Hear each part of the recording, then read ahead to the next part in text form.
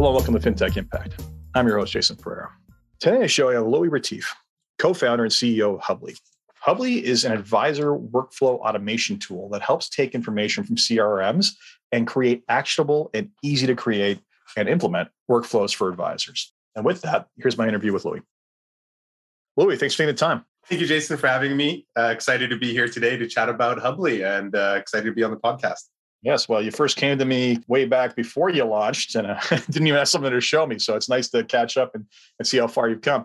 All right, so Louis Ratief of Hubli, tell us about Hubli. Love to, Jason. So Hubli is a vertical SaaS software that supercharges comprehensive financial advisory firms. You can think of us as Asana or Monday.com, but purpose-built for your highly regulated professional services like financial advice, tax preparation, trust and will planning, investment management, etc. All right, so we're going to dive into what that means because you just covered a lot of different areas of the advisor workflow. So that's what you do. Tell me about the journey and the history of Hubli altogether. Yeah, so I like to start off this story about two core beliefs that we have at Hubli about the future of the world. And then I'll dive into how we actually got to those. So two core beliefs that we have about the future is, first and foremost, is the billions and billions of dollars, hundreds at this point, that have been invested into new consumer financial products. I know, Jason, you know about all of those. Is interesting that those new consumer financial products are obviously disrupting how people interact with their finances. But what we care about at Hubli is how is this product innovation in new consumer products actually disrupting how your professional service workers in financial services actually serve their clients. And the second core belief we have about the future is that I think we're just in the early stages of the future of work revolution. COVID was obviously a great catalyst for this, but we've seen the effect that this has had in the advisory business and your highly regulated professional services. And then how are these back offices working together to actually service their clients in now a distributed way? And so those are the two core beliefs we have about the future. And so how did we actually laser in on those beliefs about the future is a little bit about my background. So prior to co-founding Hubli, I was working at Wealthsimple. Wealthsimple is one of Canada's largest online investment managers, and they do a lot more than that now. Really respect Michael and the journey him and his team have gone down there. So in my role there, I helped launch their Wealthsimple for Advisors business and got to see a lot of the product innovation from a consumer standpoint. And that's when I started asking the questions is, there's been this massive revolution of new fintech products. How is that actually going to affect the professionals working in the industry? What we did after that was interesting. I called up my now co-founder, Ron, and we decided to go interview some customers. And so we actually, locally here in Vancouver, we went door to door knocking. We interviewed close to 250 households, asking them about their financial experience throughout life, how they made their most difficult financial decisions. And interestingly enough, the core pain that we stumbled upon through that journey is that every single person we talked to said they were craving what we called human validation at that point in time. And that's when it really was solidified in Hubli's future that you can't eliminate the human from financial services. That is such an important component of helping people make good financial decisions. That is sacrilege in Silicon Valley, man. You can replace any human being.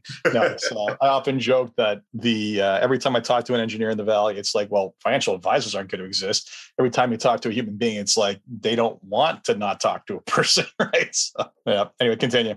And I think you said that right, is that I don't think that you can eliminate the human. I think the human's got to come a whole lot more productive to service their clients. But ultimately, that human component is so important. And that's when that was solidified in Hubli's future, is that the advisor is not going away. And so how can we help the advisor serve more clients is when the journey started about 3 years ago for us. So that journey started. And in particular, what you built, to give it away, for lack of a better term, is you built a workflow engine, essentially, to integrate with different CRMs, pull that data in and build simple to create and basically implement and manage workflows that help advisors run their practice. That about sum it up? Pretty much sums it up. I think why did we build that solution? Like, what were the problems that we were fixing is, I think, the more interesting discussion. And there's two Stop things. taking away my questions. Go ahead. All right. What problems are you fixing? There's two core problems that we found in the advisory business when we started working with our clients. The first is, I'm sure you've heard this before, Jason, but advisors have a massive fear of things falling through the cracks, or what I like to call fear of covering their ass. And because you're providing such a human-driven service where you're essentially making promises to your client on their financial livelihood, there's actually a really core need to track your activities on a day-to-day. And so what Hubli helps do is we integrate with their CRM, so they don't have to rekey data to our system, and we help them track a comprehensive service record of every task, project, workflow, and service managed for all of their clients. And it helps them ensure that nothing falls through the cracks. Excellent. So definitely a good value proposition. In general, though, here's the thing. We discussed this before on air. A lot of these tools already come with their own kind of workflow automation tools. Can you speak as to where those native ones were kind of falling down or failing to kind of elevate themselves to the level that you have? Yeah, so we have great partnerships with the CRMs in the market already. And I think the problem with CRMs in general is that they're trying to do too much. Actually, building technology is no easy task. And they're trying to do both email, calendar, integrations with the other pieces of software. And then they try to sprinkle task and workflow management in there as well. However, those solutions aren't robust enough. The reason they're not robust enough is that if you think about the financial advisory business, you're actually providing one of the most complex services under the sun. And I think people don't really realize that, how complex of a service you're delivering to your clients. And so we've built a more robust solution. And there's a couple of nitty-gritty features that allow advisors to deliver this complex service at scale. One of the simple examples that I'll just give you to explain that is in a CRM, when you build out a workflow, you build out your templated workflow and you assign that to a client. However, financial advice and planning is a very personalized service. And so the templated workflow that you assign to that client can't be adjusted for that specific client. Where in Hubli, you create your templated workflow, you assign it to a client, but then you can quickly personalize it based on that client's needs. Something came up for that client. And so we have this core belief, and I think the CRMs missed the mark on that, is that 80% of your business can be standardized or your service to your clients, but there's this core need for personalization. And Hubli has a number of features that allows for that personalization on a client level that CRM workflow technology does not allow. I would agree. And typically, you can build on that personalization, quote unquote, but you have to think that through in advance in order to build it into the system as opposed to do it on the fly. So I would say that rigidity is definitely a concern. And, I'm going to go back to what you said earlier about, coding software and doing too many things to all people. Like, you may have heard this on the podcast before, but I often refer to, unfortunately, advisors want to have the one ring version of software. Like, I want just one thing I can log into and it does it all. And my response is always, great. It's going to be terrible at everything, because there is no software package in the world that is world-class at everything. And I will often pick on Microsoft Office as being the perfect example of this. Yeah, Excel's awesome, but everything else drives me insane, especially Teams, and their online versions are just garbage. And that's one of the world's most valuable companies, right? Like, you can't focus on everything. That's not called focus. So it's not surprising that someone comes along and takes a core specific kind of not add-on, but non-core feature of a content management system or contact management system, and then finds a better way to engineer the widget. That does not surprise me. In fact, again, you continue to prove my point that you're better off integrating with a bunch of best in class than you are trying to get everything done in one place. I think the second core problem that we stumbled upon, the first is obviously fear of things falling through the cracks. And the second one is what we found is that there's not a lot of tools that are actually properly built for the back office workers. A lot of the tools in the advisory space think about the financial advisor as the end user. But as you're well aware, Jason, advisors actually don't use half the tech in their business. The people that are using... You're not kidding. Sorry, not only are you not kidding, you're not kidding in that, like, not only do they not use it, they don't learn to use it and then complain that they can't use it. Exactly. And so our core user is actually the back office worker. It's the administrative personnel, the head of operations, the customer support agent who are using Hubli on a day-to-day. And so we've been trying to focus from a technology standpoint is how can we make back office workers more efficient, less stress, make their work less stressful, and dare I say, the work that they do more fun. And so we have this core element of making the lives of back office workers easier and hopefully making them happier, because they're actually the individuals delivering 99% of the services that the advisor promises to their clients. And so I'd say that's the second core element of Hubli, is we've made the work experience more enjoyable for the back office workers. I'm sure many a person will need to send you a card of thanks if that's the case. And you're right. I mean, at the end of the day, the back office is where the promises made on the front end fall apart, right? It's not that we promise, not necessarily that advisors promise things that can't be delivered, although some bad ones will. It's that what gets promised, the implementation is where it falls flat sometimes. And that is more often than not a back office function. Okay, so what you built, from what I can see, I mean, it looks like you've taken a lot of inspiration from other kind of process management tools out there. In particularly, I'm seeing things that look familiar, like from Trello and from the likes of Airtable. I guess you didn't want to go reinventing the wheel on this, did you? You wanted to kind of take best in class and apply it to this industry? Correct. Yeah. So process management isn't something new. There's a ton of billion-dollar companies that do an amazing job at this. Asana, Monday.com, Trello is another example.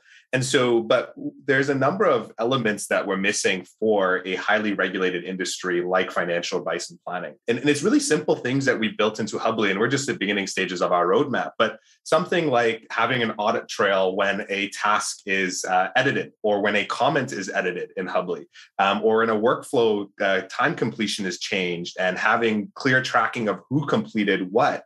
It are some of the little simple features that we built into Hubli that are highly important in a regulated space like financial advice and planning, that we're really focusing on. And so we took the user experience that these other tools are doing an amazing job at, but we layered in some of the important compliance components for this industry to make Hubli a better solution for what they're trying to accomplish. Makes total sense. Why reinvent the wheel if you don't have to, especially if those companies have spent so much time and money figuring out how to engineer it properly, right? So smart move. But again, taking that vertical specific knowledge and applying it directly over top of that framework, end of the day, they built something generic. They didn't build something for this industry. And really, it's like the same thing about dealing with niche advisors. You're better off dealing with an advisor who understands your specific niche than you are dealing with a generalist. I'll just comment on that. I think what you see if you sign up for an Asana or Trello, right?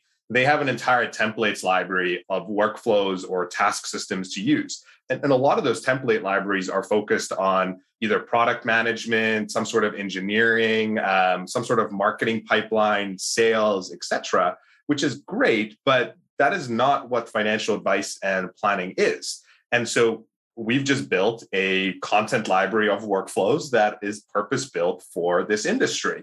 And those players haven't developed that because they don't understand the business, which is a highly service-oriented business. And so we've built out our content to just match our clients' use cases. So it makes it easier to get started and easier to improve and develop workflows that help deliver a better client experience. Cool. That's Let's talk about the integrations. I mean, you've integrated with two of the better known CRMs in the space, Redtail and Wealthbox. We talked about your plans for Salesforce. Hopefully that's not giving away secrets, but honestly, anyone who looked at you for 30 seconds would say you probably have to integrate with Salesforce. And then you've also got the general Zapier integration to let people integrate into anything else they want. Talk to me about, the CRM integrations are absolutely vital and important. Talk to me about what goes beyond that. Like after you're done those, you cross that bridge, where do you see this going in terms of who you want to plug into? It's a good question. And I think we're still fully understanding that roadmap. I think ultimately the way we look at it is that we've been collecting a ton of workflow data. We've helped complete over 65,000 workflows and over 250,000 tasks for clients. And so I think the better question to ask is what have we learned and what are advisors using Hubli for? And so I think there's kind of three core use cases or elements that Hubli is used for. And I think this is large part going to determine our roadmap. That's the great thing is now you have the data. Forget what you think. You can actually see what's effective, right? If you can see that for a certain type of, implementation of something that, firms who have these three or this type of process that are 80% the same have an implementation rate of 95%, you can take that and template that and, basically make that more effective for everybody. It's exactly the plan. And so we've been trying to find where is there room for standardization across the advisory industry. And the three core areas we found room for standardization is one is client onboarding procedures are very similar across the board. is a prospect comes in from the website. And so we've built simple Zapier automations where a prospect fills out a form or schedules a Calendly call via the website, they get added into a Hubli workflow. And so just managing the top of funnel all the way to the onboarding process and account setup processes for a new client is where we see a lot of room for automation, integrations with document collection, form filling software, etc. The second core area we've seen opportunity on is regulation-wise, advisors have to do a yearly check-in with their clients. Most of the really good advisors are checking in 2, 3, or upwards of 4 times a year with their clients. And so there's a massive bottleneck around the scheduling process of getting clients scheduled in for their review or check-in, the preparation component for those meetings, and tracking all the follow-ups and the promises that advisors making in those meetings. And so we see a lot of room for integrations with software, scheduling software, calendar software, and then all of the preparation software that you need in order to be ready for a client meeting. And the third area where we see probably the most opportunity, because it's the biggest, is at Hubli what we call managing client cases or projects. You'll find this interesting, Jason. We've actually looked at the underlying data. The average advisory firm has 2 or 3 ongoing cases or projects per household. And so if you're managing 100 households, which is pretty normal, you could be juggling upwards of 300 ongoing projects. This can be RMDs, opening up a new investment account, money disbursement, money transfer, an insurance review, retirement analysis, tax planning, social security review. The list goes on of cases that advisors need to manage. And we see more than 60 to 70% of the work that they're doing Hubli is case-based. It's a client needs some project or case delivered to them. And so there's a ton of opportunity here around integrating with third-party providers or integrating with other service professionals that are delivering those services. And so that's where we see a lot of opportunity in helping advisors further streamline the services they deliver. So it's funny when you said 2 to 3 per household, I thought, what are you kidding me? And then, just when you get into what you define that as, absolutely. I mean, there's routine things like just account rebalancing. That's an ongoing thing for every household, right? So that's a checkbox that goes beyond all of them, right? So I can totally see how that number would be even greater when you think about that, when you think about the aggregate book work you do versus the individual client work you do. So yeah, there's no lack of complexity in our businesses, that's for sure. Just comment quickly, like a couple things we already built into Hubli, which makes that ongoing service component a whole lot easier, is in our workflows, you can build something called a workflow rule. That's a recurring rule or a rule based on a date. And so a lot of our advisors, for example, they want to know when clients turn 72 and a half years old to start the R&D process, or 65 for Social Security review, or they want to do portfolio rebalances every quarter for all their clients. And so you can set up rules that automatically trigger these workflows for clients based on their service needs that they have. And so those are some of the automations we already built into Hubli. And I think we're just at the beginning stages of what we can really do for that. But talk to me about the overlap between, or the demarcation between the work done in the CRM and the work done in Hubli, right? So, I mean, we have tasks set into the future, recurring to do certain things and whatnot. And I'm guessing that the way you probably look at it is like record your history of interaction in the CRM, but then all the ongoing work happens in Hubli, or is there a different way to look at that? It's a good question. So I think there's a couple ways we look at this, is that we look at the CRM's roadmap. Like, what are they prioritizing? And most CRMs, especially Redtail and Wealthbox, are prioritizing more and more integrations. I think I get a weekly email from both CRMs that we just released a new integration. And so we see the CRM as being the core database for the client record. They're going to get in account information, all of those things, and they're hopefully going to continue improving their API that's going to allow providers like us to get access to that data. Hubli, what our current advisors do is we're actually the system that they work in most of the time. They're spending 95% of their time in Hubli, and the CRM is becoming their database. And so how that works is we pull the existing client information into Hubli. They conduct the activities, services, tasks, workflows, projects, et cetera, in Hubli for their clients. And then we log that back into the CRM. And so we see the CRM as being the redundant compliant database for the client ledger. So we push back those activities back into the CRM to make sure that they have that compliant history that's very important for regulators, et cetera. Excellent. So at the end of the day, you're making sure the things that need to go in the CRM definitely go in the CRM, but the tracking of, I guess maybe not everything goes in there. Just the existence of the fact that I have to do this for all my accounts or certain accounts Doesn't sit in the CRM. It sits in the workflow tool, which is you. Correct. Okay. So one of the things we talked about before we jumped on this call was the confusion around the concepts of workflow, automation, and process. Can you care to elaborate on the difference between those three? Yeah, I'm going to start with a simple analogy that I actually I'm stealing from Ariel Minakoza. She's the founder of Things Automation. She worked closely with us and a number of clients, but I think she had the best quote that I've heard of this, and I want to give her credit for that, is that she explained that your process or workflow for your business is like a cake. And the automation that you want to layer into your business is the icing. Now, eating icing without any cake tastes awful. It doesn't work. And nobody wants to do that. My children will highly disagree with you on that. Okay? Just it's cupcake icing, and then the cupcake doesn't get touched. But continue. So a lot of advisors jump the cake building component and just want the icing. They're kind of like kids in a candy store. Yeah. And so what we highly recommend is like, automation is absolutely useless until you have a good process in place. Once you have a repeatable and standardized process in place, layering on automation is so simple and easy to do. And so at Hubli, we're focused on the cake building component. Is how do we help you build a infrastructure or a repeatable process that's going to help you deliver a consistent client experience. Once that's done properly, layering on automation becomes the second part of the problem. Is how do you actually make yourselves 10 times more efficient? So that's kind of how we look at that problem. And I think a lot of advisors make the mistake to jump to the automation component without having the right process or workflow in place for the delivery of something. Everyone wants to go to heaven. No one wants to die, man. Yeah, everyone wants to go to heaven and no one wants to die to get there. I get that. And it's funny because, when people talk to me, the advisors reach out to me like, oh, I want this and that and that. I want to do all this stuff you're talking about. It's like, great. What have you done to date? Well, I need to pick a CRM. I'm like, okay, so here's what you're going to do. You're going to implement the CRM and then you're going to put notes in it for 6 months. And then you can consider your separate option. And then they're like, okay, well, I want to automate my entire practice. I'm like, great. Can you show me the actual workflows that you've developed and written down and processes that you've actually built?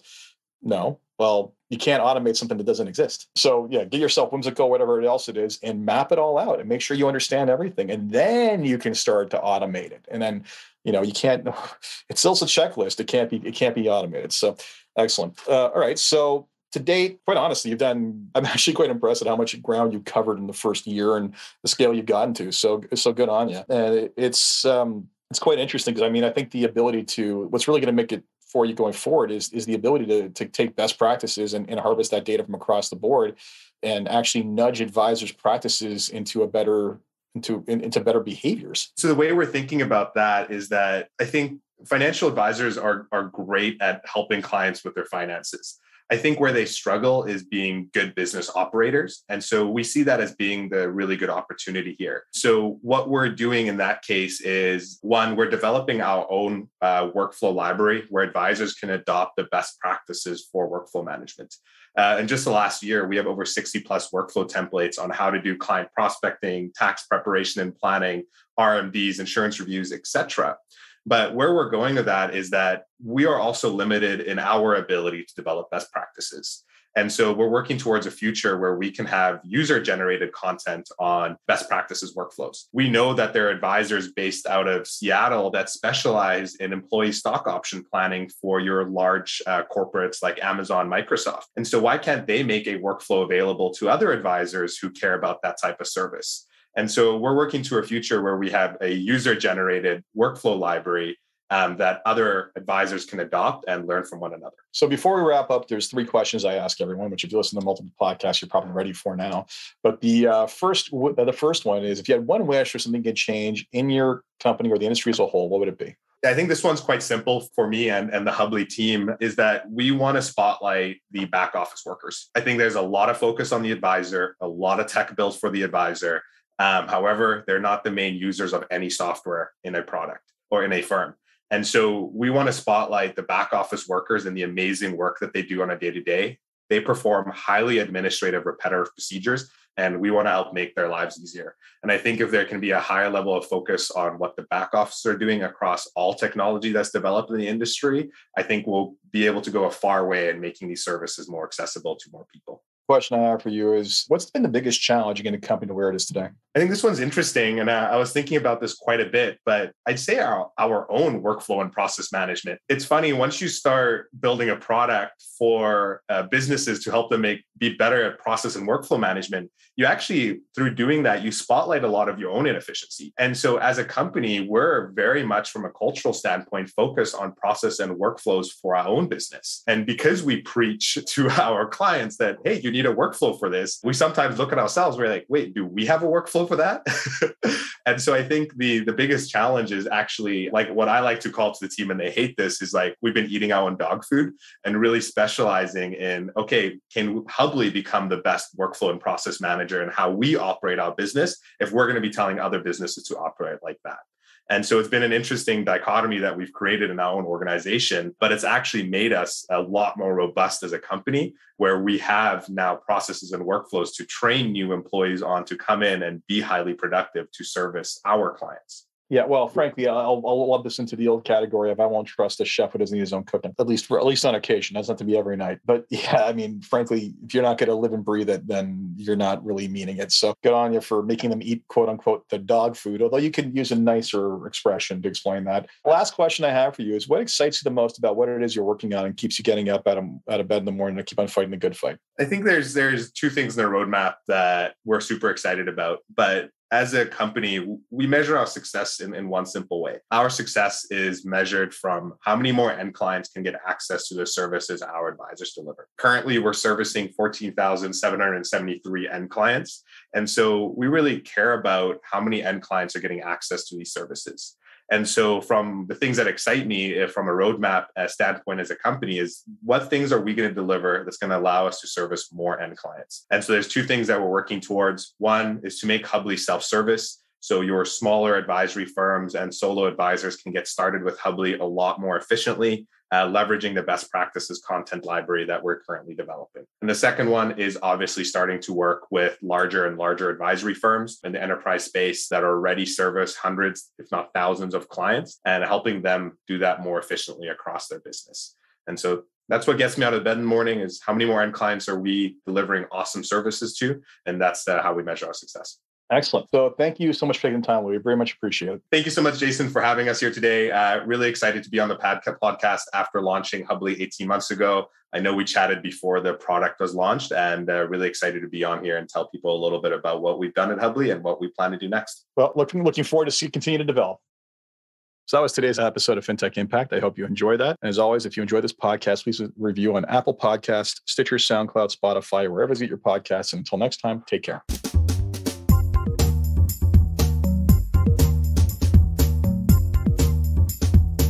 This podcast was brought to you by Woodgate Financial, an award-winning financial planning firm catering to high net worth individuals and their families. To learn more, go to woodgate.com.